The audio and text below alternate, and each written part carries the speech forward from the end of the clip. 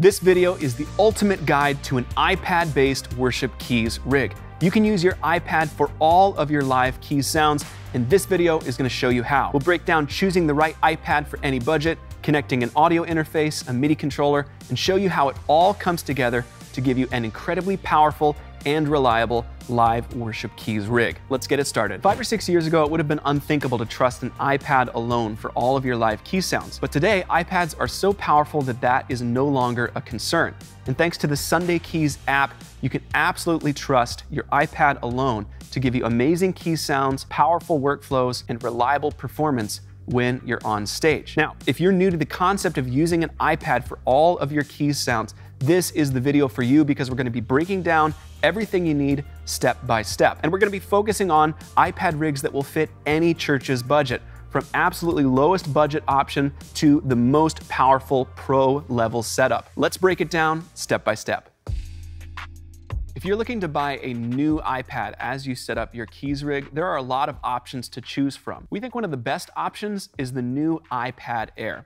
The iPad Air now features the exact same Apple Silicon chip as the iPad Pro, so it's an incredible value. That means you're going to get lightning fast responsiveness, great performance, and reliability from your iPad-based keys rig. I was able to buy this iPad Air new on Amazon at a discount for about $560. You're not going to be hurting for performance with the iPad Air thanks to Apple Silicon. Now, if you want to spend a little bit more money and get a larger screen, you could buy a new iPad Pro. Of course, the iPad Pro is super powerful thanks to Apple Silicon, and there is a benefit, in my opinion, to the larger screen size. These faders are larger, all of the touch targets are larger, and when you're performing on stage, that could be very convenient and helpful. You're going to be looking at very similar performance as compared to the iPad Air, but it's more of an investment. So it's up to you to decide whether that smaller form factor with smaller screen is acceptable to you, or if it's worth spending some more money to get the larger screen. Either way, performance and reliability is going to be great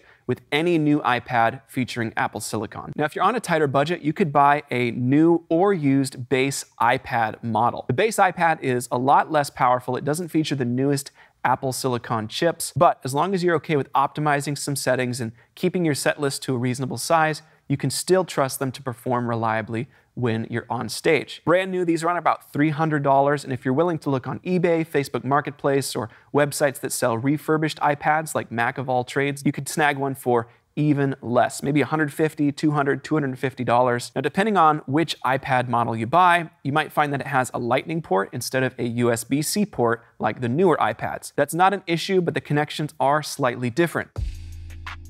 Now, regardless of which iPad model you choose to use, it's only going to have one port on the side, typically used for charging. So to connect all of your devices, you're going to need to use a USB hub to give you expanded ports to connect to. There are lots and lots of USB hubs out there, and it can be super confusing to find one that will actually do everything you need it to do. In fact, most USB ports out there aren't actually capable of charging your iPad and connecting your other devices at the same time. That means while you're performing on stage, your iPad might run out of battery and die. So we've done a bunch of research to find a couple rock-solid options that are capable of powering your MIDI controller, your audio interface, and charging your iPad. Right here on the table is our absolute favorite option. It's an Anker powered USB hub. It's the best choice, in our opinion, for any iPad featuring a USB-C port. So it connects to your iPad just into the USB-C port like that. Power goes straight into the wall. This allows it to charge your iPad and to provide power to any connected USB devices. And then it gives you 4 USB-A ports, which is more than adequate for any keys rig. This Anker hub is available on Amazon, typically runs between $30 and $50. Now, most USB-C hubs actually have a very short cable. This is only a few inches long, so I like to use a simple USB-C extender cable. That just gives me more flexibility when I'm wiring up my rig, so the hub doesn't have to be within a few inches of the iPad itself. The second USB hub option we'd recommend for any iPad with a USB-C port is also from Anker. This is a USB-C hub that connects in the exact same way as the other Anker hub, but it gives you a couple different port options. You have 2 USB-A ports and a USB-C port available to input to your iPad. Now, the thing that this is missing that you need to know is that it doesn't include a built-in power supply. So you actually have to get a power supply of your own. So you cannot use your stock iPad power supply for this task because it doesn't supply enough wattage to charge the iPad and power your devices. So if you plug it in and try, your iPad's going to falter and probably run out of battery while you're on stage. That means you need to purchase or use a more powerful charger that you have. So I actually have my MacBook charger here, which supplies plenty of power.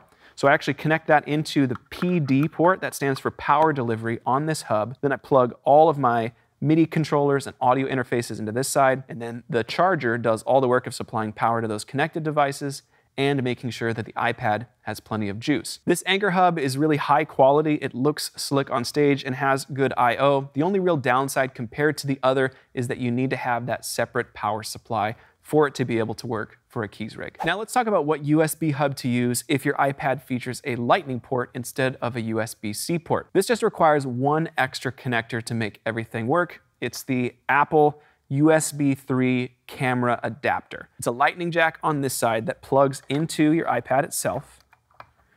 And then on the other side, you have a lightning port and a single USB-A port. So it's important, as I said, to keep your iPad charging while you're performing on stage. So the first thing you're going to do is actually use your iPad charger itself and connect it to the lightning jack on the adapter. So then this plug is going to go into your wall and supply power to the iPad itself. Now we have this USB-A port, and we're going to connect a powered USB hub to it. This is where we're going to plug in our audio interface and our MIDI controller.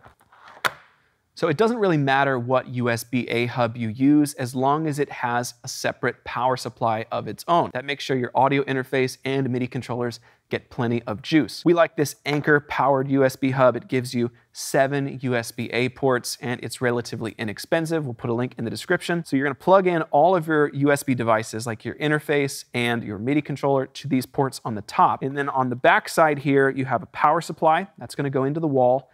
And then you have a USB out. This is gonna go to right here. So you're gonna plug the USB hub right here into the adapter, and that is it. So really the only extra step here is needing this adapter from Apple so you can still charge the iPad and get USB-A out to your hub. Once you have a USB hub connected to your iPad and providing it with power, it's time to connect your MIDI controller. You can connect virtually any MIDI keyboard to your iPad. Most modern keyboards can connect directly over a USB cable. So if you've got a USB port or a USB-C port or even a USB-A port on the back, all you need is a cable that ends with USB-A so you can connect it to your hub. So I can just grab this cable here, plug it right into the port, and I'm ready to play. If your keyboard's a little bit older and doesn't have USB on the back, or if it requires a driver that you can't install on your iPad, you can still use it really easily. All you need is one of these. This is a MIDI to USB-A adapter. On one side, there are MIDI jacks. You'll plug this into the back of your keyboard, and then the other side is just USB-A. So you would just plug that into your hub and be ready to go. If you use a MIDI to USB adapter like this, you're gonna have to use a separate power supply to make sure your keyboard receives power because MIDI doesn't supply power. Also, if you're using an audio interface that has MIDI ports on the back, you can actually skip the adapter and just use a MIDI cable directly from your keyboard to your audio interface, and then the interface will send MIDI into your iPad. And that leads us to our next topic, audio. Once your MIDI controller is connected to your iPad, all that's left is to send audio from the iPad to your sound desk. There's several ways to do this, and the most common one is to use a USB audio interface, like this. This is one of our favorite budget-friendly options. It's the PreSonus Audio Box. This is a simple, high-quality audio interface with good audio quality and very high build quality. It gives you a stereo output on the back, and it also has MIDI ports. So if you want to connect your keyboard through the interface, you can do that here. So let's go ahead and wire this up. I have a USB-A to USB-B cable. USB-B is going to go into the back of the audio box, and USB-A is going to go right into the Anker hub.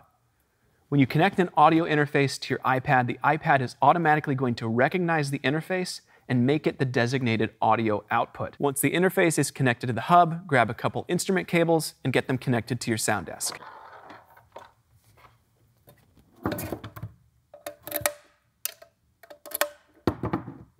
Now that all your gear is connected to the iPad, you can open the Sunday Keys app and get playing.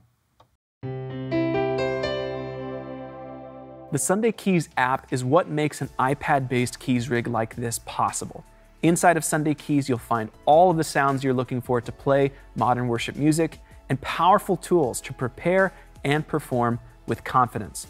Organize the patches and sounds you need into simple set lists so you can stay organized and execute both during preparation and while you're on stage. You can keep things simple by building set lists with ready-to-play layered patches that sound amazing. Or you can get specific and design your own patches from scratch with the perfect sounds for the songs you need to play. With an experience designed with touchscreens in mind, it's easy to take control of your live performances. Or if you prefer something a bit more tactile, you can easily connect any MIDI controller with hardware faders, buttons, or knobs.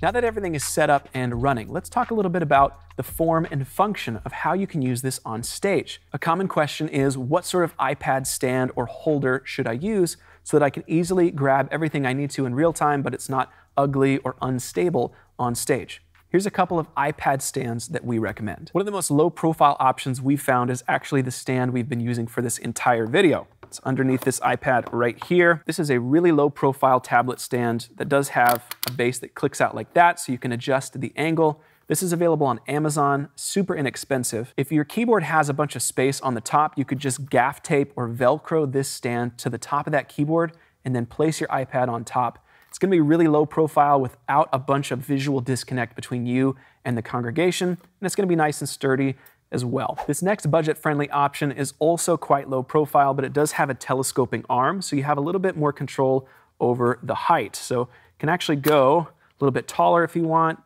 and you can adjust it. So one of my favorite things to do for this is if I have a tabletop style keyboard stand, I'll actually slip this underneath the keyboard, and that allows me to sort of hover the iPad over the top. Now here are a couple of options that fasten to a microphone stand on stage. So you can place this holder wherever you'd want in relation to your keyboard. This first option is sort of a knockoff no-name brand on Amazon. We found that for the price, because it's very affordable, it does a pretty good job and is relatively stable on stage. If you're using something larger like an iPad Pro, you're not going to get very much width in terms of how it's held, so you might find that it shakes a little bit. But if you're using a lighter weight iPad, or if it's sort of sitting over the top of your keyboard and actually coming into contact with the top, this is more than stable enough, and again, it's a really budget-friendly option, so we'll link this in the description. This next option is from the OnStage Stands brand. This option from OnStage Stands feels a good bit sturdier than the no-name brand we just mentioned.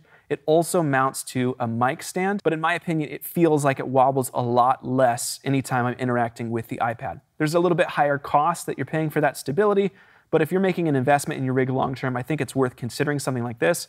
Now, it starts off small and then opens up to accommodate anything up to an iPad Pro 12.9. So you'd mount it like this if you're using an iPad Pro.